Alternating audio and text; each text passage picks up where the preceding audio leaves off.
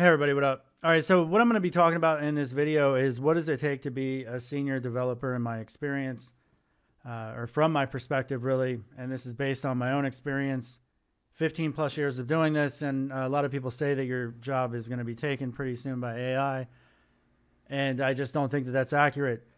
So some of the things that if we jump in, and we're really going to look at this from a web development perspective, which is where my expertise lie.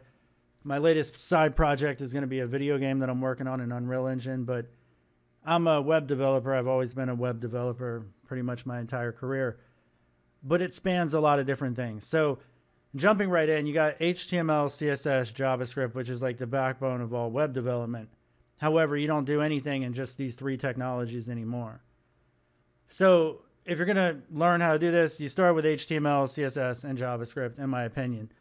Now, once you get into JavaScript, you're going to realize that there's a whole lot of JavaScript out there in the world, and really nobody's writing JavaScript anymore.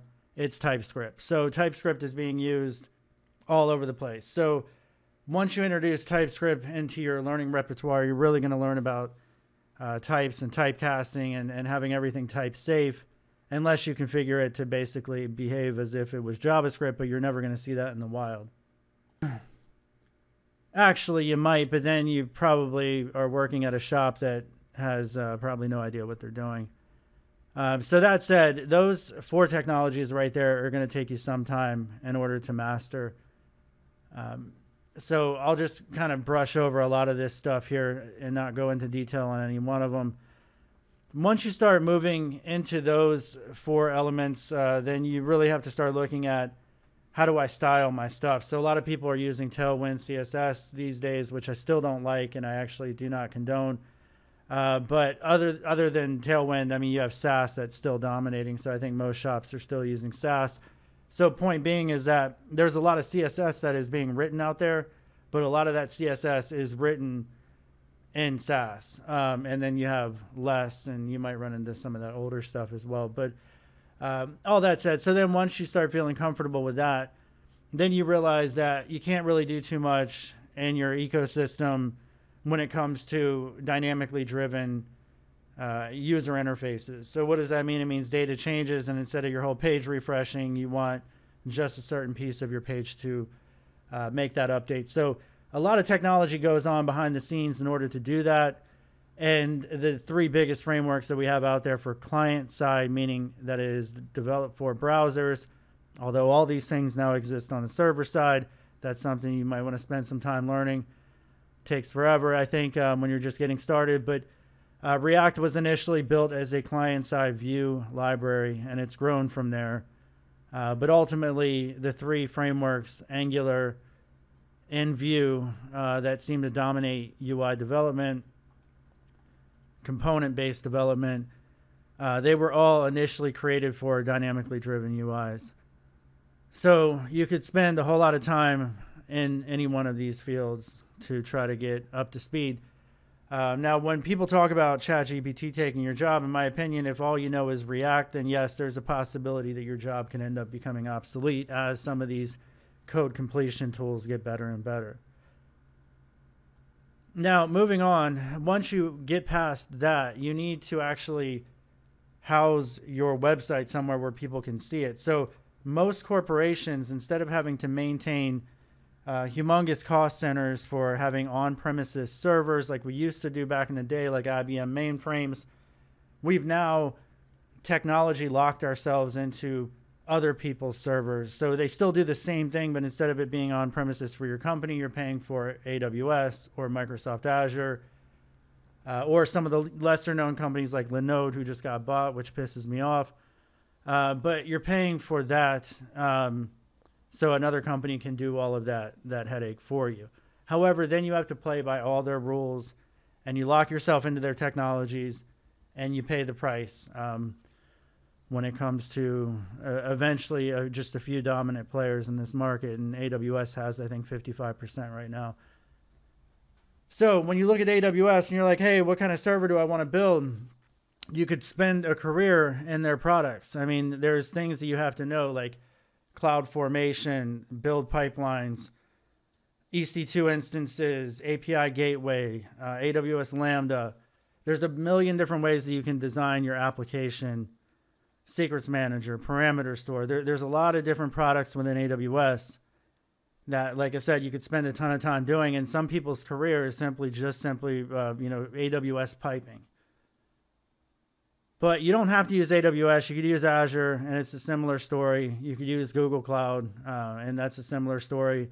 You could go with a lesser known product like Linode, like I do. But then that also has its own learning curve, because then what you're dealing with is a virtual machine. So you have to learn how virtual machines work. You have to learn how to SSH into your virtual machine from your computer. You need to write scripts to transfer files from your computer to your server, or you could use GUI tools like FileZilla or something of that effect. But they're slow, and there's a learning curve to every one of those tools. You also, when you start getting serious about your project, you need to be able to have version control, and that's where Git comes in. So Git is the dominant factor in version control. We used to have things called Perforce and a couple of other products and things, but we've been using Git for the longest time now. So when it comes to Git, you have to learn about commits and pushes and rebases and merging and code conflicts and a ton of other things that are involved in Git. And certainly branching and all of that stuff. So with Git, though, it doesn't just exist in isolation. So most people are putting their product in some sort of cloud-based thing. So most people use GitHub. That's housing most of these personal projects. And also now corporations have used GitHub quite a bit. So there's a lot of private repos within GitHub that people are using. So all that said, you have to have your Git working on your local machine. You also have to have a Git somewhere in the cloud, whether it's Azure or something else, or GitHub, GitLab, any of those, Bitbucket. You're going to put your code somewhere in the cloud, and that also ensures that you can have cross-team collaboration, so multiple people could be working from around the world, and you could all be pushing to the same code base. Now, once you start talking about multiple different people, that's where you start to have agile methodologies come into play. So agile methodologies, there's a lot to that, but essentially you have teams of developers, and they're called Scrum teams. And those Scrum teams have a process in place that there's now jobs like Agile Coach, which is crazy, Scrum Master, Project Manager, Project Owner, QA, Quality Assurance Testing, software engineering, user experience designers.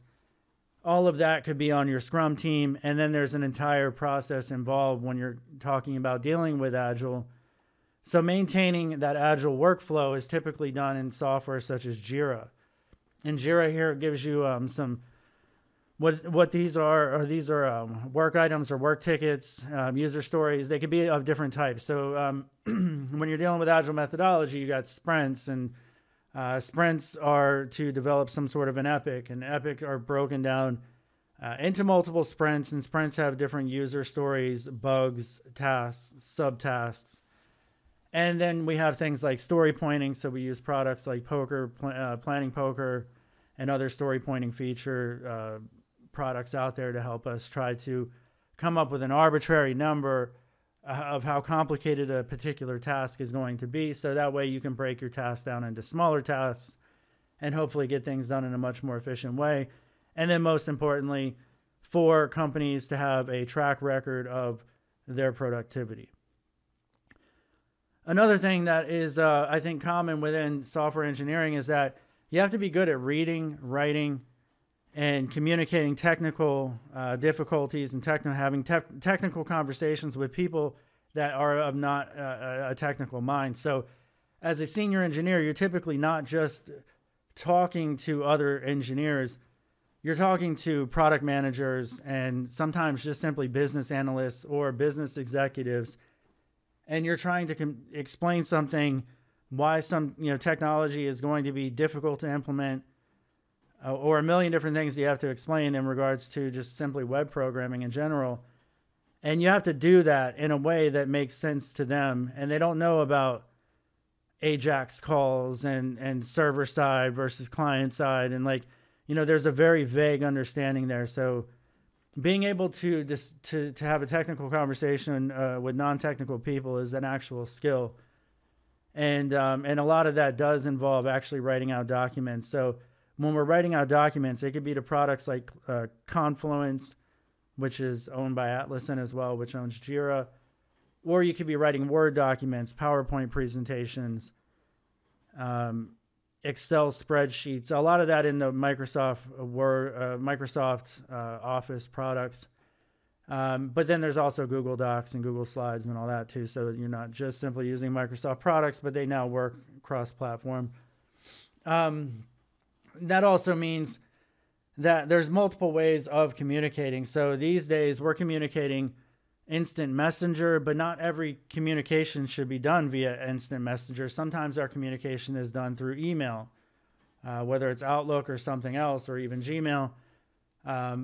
Sometimes it's more, it's necessary to have email conversations. Other times it's better to have a Slack conversation. Sometimes it's conversations that are occurring on Jira work tickets, and understanding when and where those conversations should be had is also somewhat of a skill. So these are just tools that you're going to see in every workplace. So if they're not using Slack, typically they're using Microsoft Teams. The next thing is that in order to actually have a good working process, there's something called continuous integration, continuous development. And this is a methodology that says basically if I push something into my repository, there's going to be a bunch of checks and balances in place to make sure I'm not going to screw up the entire code base. So those tests and that pipeline, it consists of a lot of different things, but typically what it's looking at, it's running your code through things like ESLint. And ESLint is a product that simply looks at the way that you coded things. So did you add extra new lines? Did you not put a semicolon? Just even though your code compiles and runs, it doesn't mean that it's written in any sort of good way. So linting tools allow us to create standards across teams and then run the code against those linters to make sure that you're following all the rules and regulations that are put in place. Typically, if you have a good CI/CD pipeline, that is going to be automated. So as soon as you go and try to commit your code, those checks will be running and tell you if there is a problem. CI/CD, again, it consists of pipelines and their jobs. You can see that there's stages. So there's, in most environments that you're going to work in a corporate world, you don't just push your stuff into prod once it's been code reviewed. So that's another skill as well, that being able to read somebody else's code is a lot more difficult than writing your own. Even reading your own code 6 months later is more difficult than when you wrote it. So being good at reading people's code and finding improper patterns or duplicated code and simple compilation errors, even like you'll find sometimes people don't even run their code and submit it for PR and code review. And all that said, that is its own skill. But you don't just push your code when it's checked by developers and it looks good and you merge it into your main code base. You don't just simply push that into prod unless you're insane.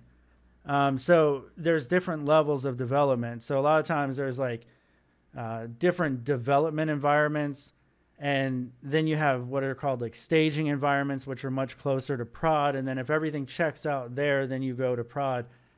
So those are all part of the pipeline process where you can set up your pipeline to run your linting tools, and then also to make sure that your code is tested and that your assertions are correct. So there's something called unit testing, and for React, Jest is a common way that we do unit testing. But you should also know the difference between like unit testing and integration testing, and then end-to-end testing. And they're all different, but for unit testing, Jest is a popular library, at least for web development, specifically React. And then when you're talking about integration testing, then something like Cypress is good. This is built off of Selenium, and I guess now it's Chromium and Puppeteer and other products that have now created this Cypress. But you could write these automated tests that are really going to pull up your browser, interact with your components, and make sure that they're behaving in the way that they're supposed to. Because unit tests don't actually simulate the working environment, which is components existing and working inside of a browser.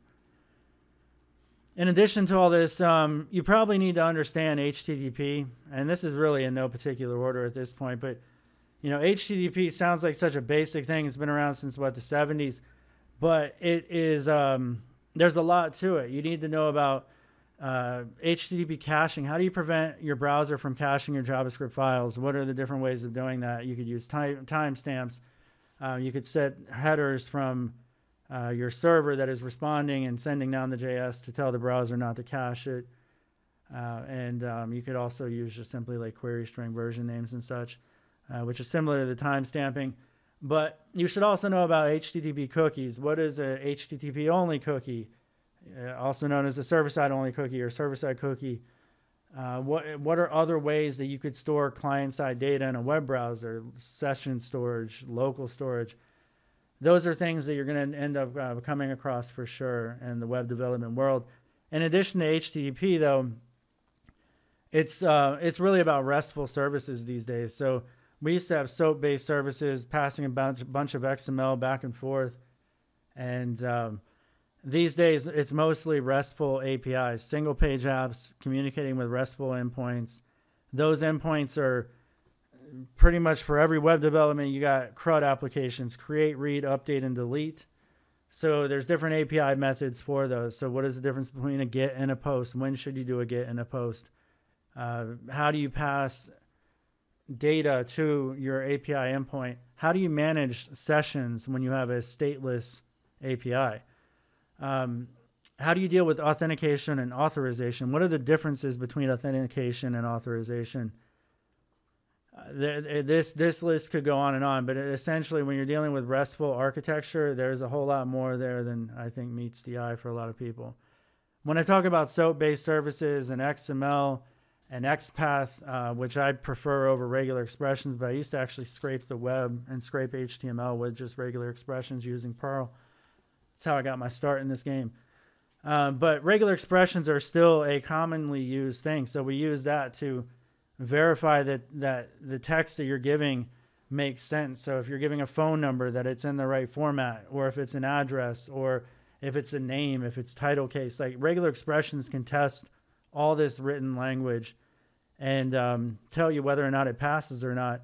And a simple Boolean, does this pass or not, can do a lot. And that gets into like Boolean logic and maybe object-oriented programming, factory patterns, procedural versus functional versus object-oriented programming. There's like there's articles on that stuff. There's differences between them all. Like there's a ton to learn. But on top of all this, what about databases, right? SQL goes back to the 1970s. So it's pretty important that you're going to end up interacting with a database at some point. Most databases, whether it's Postgres, MySQL, any relational database that exists out there are typically in SQL. So you have to know how to write SQL.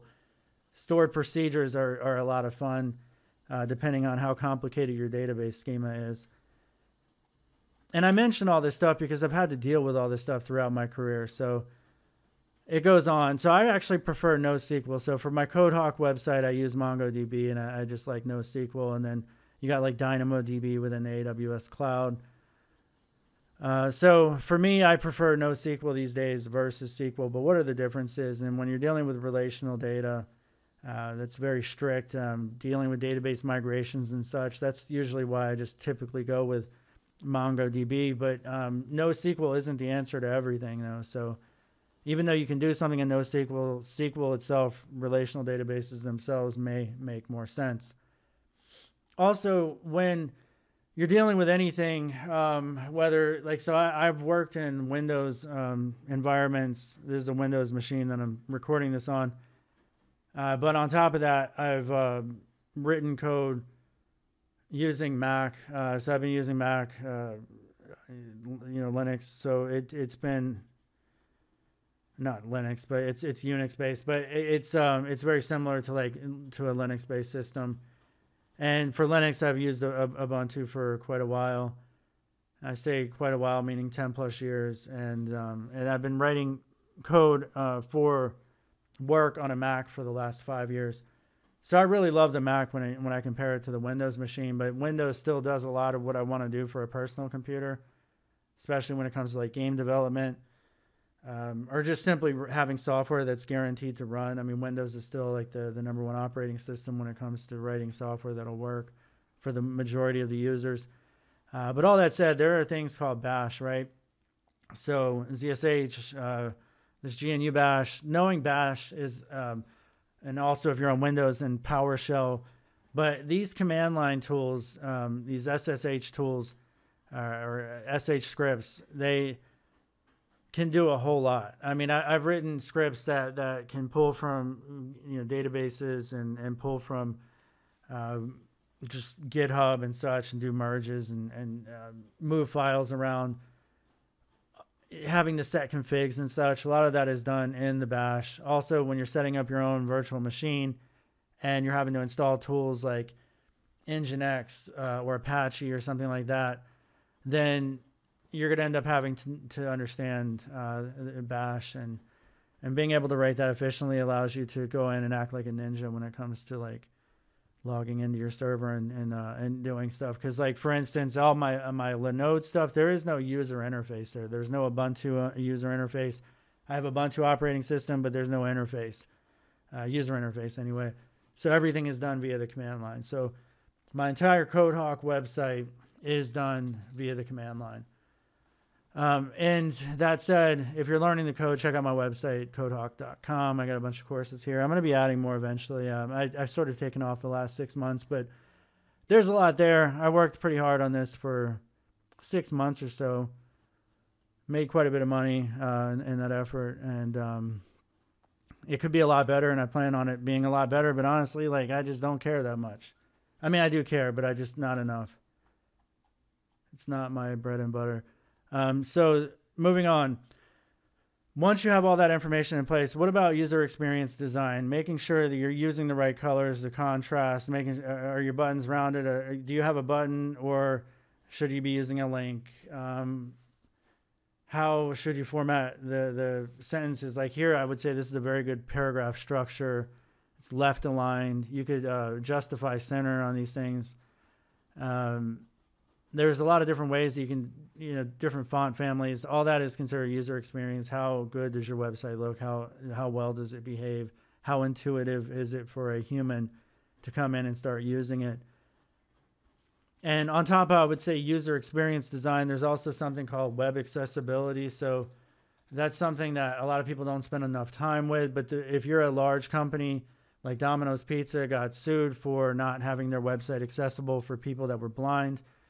And also Netflix got sued for people that were deaf because when Netflix was around 10 years ago, they didn't even have closed caption.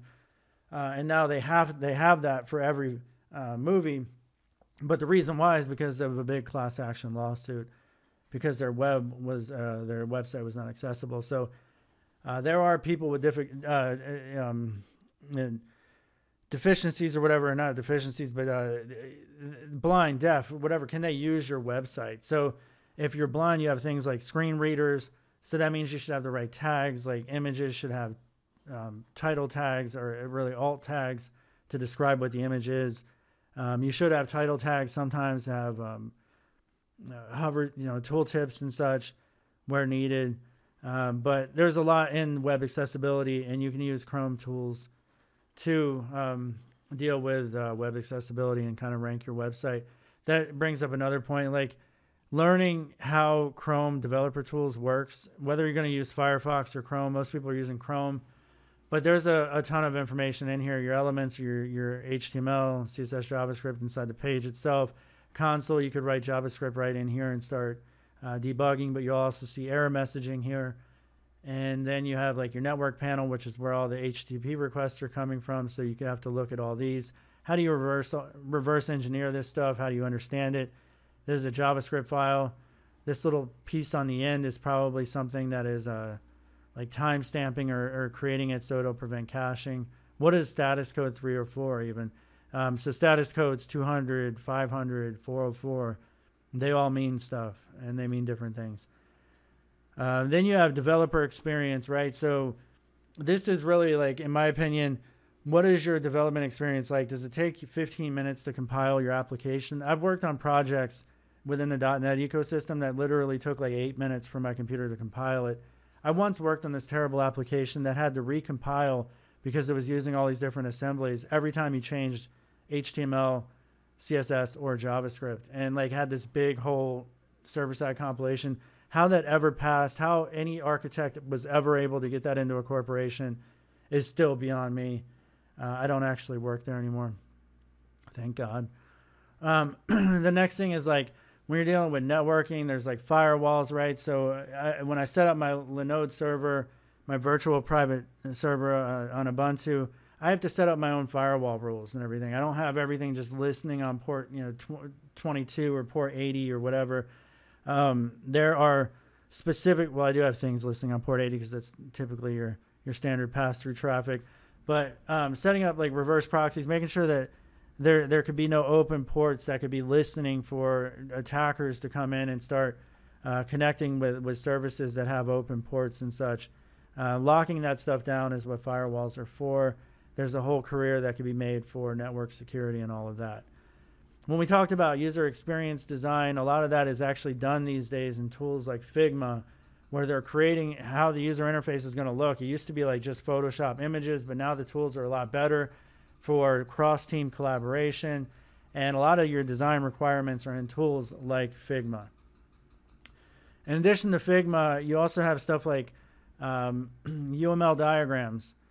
So UML diagrams are typically created when you're writing out an architectural diagram of how is it that your website's going to work. What do they have to interact with? Are they interacting with an email server or calling this API to get this piece of data and then doing something with it and calling that, or if this, do that. Like all of that stuff should be documented and laid out, and Miro is a good product in order to do that. And that tells not just yourself or your team, but also management, other teams, how they can just quickly look at your Miro diagram and figure out how your stuff is architected so they don't have to go through your code base and slog through that. And it's just better to make sure your stuff is documented. The next thing is like data transfer. So I talked about XML before, but everybody's using JSON now. So everything is JSON. Like React, Angular, Vue all works with JSON data objects. And the way that this was created, I think it was Douglas Crockford, was that him? Anyway, he wrote a JavaScript book, famous. JavaScript object notation is what this stands for. And essentially, though, it is just key value pairs, right? Key value pairs, and the values could be other objects, and they can contain arrays and strings. And anyway, you can have numbers in there as well. But it's a very fast, efficient way of transferring data. It's also easy to be parsed. And then that really brings me to the fact that this is going on for nearly 30 minutes now. But Node.js is everywhere. Have it installed on your machine. You're going to use it. It's how people compile their TypeScript these days. It's how most web applications are created. And then also NPM is built with it. So you could use Yarn or NPM. What are package managers? Should you be using JFrog? Should you be using just NPM? NPM versions of packages, NPM scripts. NPM and Node work hand in hand, and things get quite a bit complicated. And then when you add tools like Webpack. So like Webpack is still king of the block when it comes to bundling your projects and all of that stuff. And then in addition to Webpack, you have probably Vite that is a pretty good alternative. But they've replaced tools like Gulp, Grunt. What was the one with the parrot on it? Anyway, all these tools that we don't use anymore. It's Webpack or Vite. And then ESBuild, actually. ESBuild's a new kid on the block too. But ultimately, though, all those tools can coexist, and you can have a project that uses all of them. And I've just named just some of the technology that we deal with day to day as a senior engineer in this field. So, yeah, good luck with GPT-4 taking the job. I got a video on GPT-4 that couldn't even do a basic CRUD application of just simply log in, log out on an Express-based website. It made mistakes 5 times. I don't have time for that shit. Like, I know how this thing works. Even if you get to a point where this could write code, it's going to be an efficient tool for people that know how this technology works and how it plays together. And for people that know, they're still going to be better than the tool, because they're going to use the tool to become better. So that's really my honest opinion behind it. I think, you know, times are changing. There's going to be jobs replaced from it. If coders go, pretty much everybody else is going too. But if you're a good coder, you could always code the output. So that's really all I got. Make sure you guys like, comment, subscribe. Appreciate it, and I'll try to start making more videos soon. All right, thank you. Bye.